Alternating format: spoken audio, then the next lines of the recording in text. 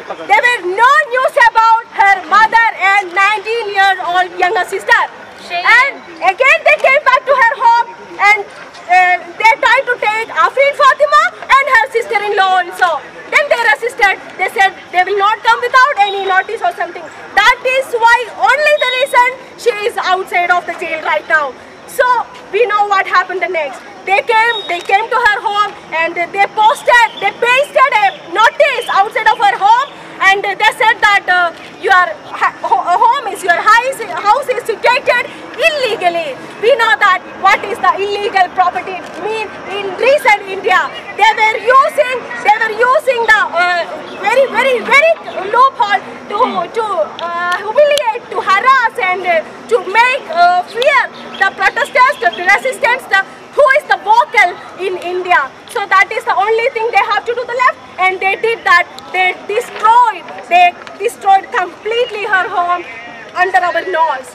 So this is the Afreen Fatima situation. We know that this is not only happening with Afreen Fatima, this is happening with many youth protesters' house, and we know about two Shaheed,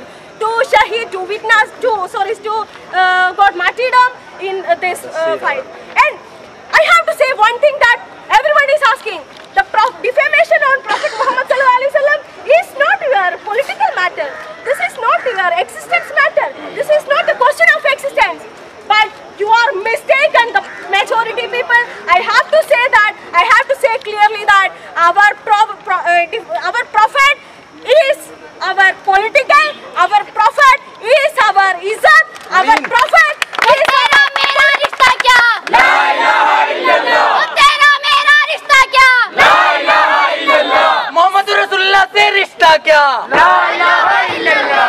साहिल से रिश्ता क्या? ला इलाहा इल्लल्लाह. मुद्दसिर से रिश्ता क्या? ला इलाहा इल्लल्लाह. अफरीन फातिमा से रिश्ता क्या? ला इलाहा इल्लल्लाह. I want to say that we all saw that the Arab countries who were talking against the Indian government and who allowed the BJP spokesperson to defame on our prophet. So they are thinking, why this is happening? I will say why this is happening.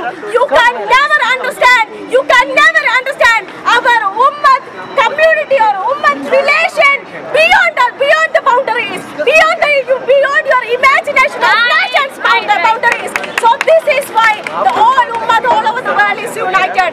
And you know, this is not the new thing about the Indian Muslim. We know what is happening with Indian Muslim the past years and past Modi government, and we know what is happening to the Indian Muslim since the independence. We are fighting for our existence, we are fighting for our life, we are fighting for our dress, we are fighting for our food, we are fighting for our many very basic human rights. So we are fighting. That is why only I am concluding my speech. That is why only I have to say that. That is why only I have to say the people who are advising us how to do protest, I want to say that you do not dare to do that. You do not dare to do that, because when you were debating on channels, we were on the street. When you were talking about, you writing essays on Afghani Muslims, and we Indian Muslims were on the street for our life. We Indian Muslims were on the street for our izzat and dignity. So we know if we are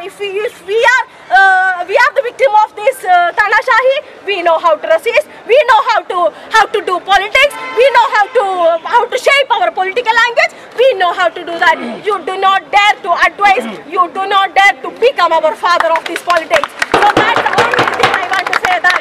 So I am concluding, and we are the opposition of this country. The students are the opposition of this country. Muslim women are the opposition of this country. The university students are opposition of country. Dalit students are the opposition of this country. Gender minorities are the opposition of country. So that is, I want to say that we the opposition of country, we should not wait for any other. We have that history. We have the history what we can do. So we should forward. We should occupy the street. If injustice become law, resistance is our duty. So I'm concluding my introduction or anything. So I am inviting Fuzail to talk. Assalam. Assalam. Assalam.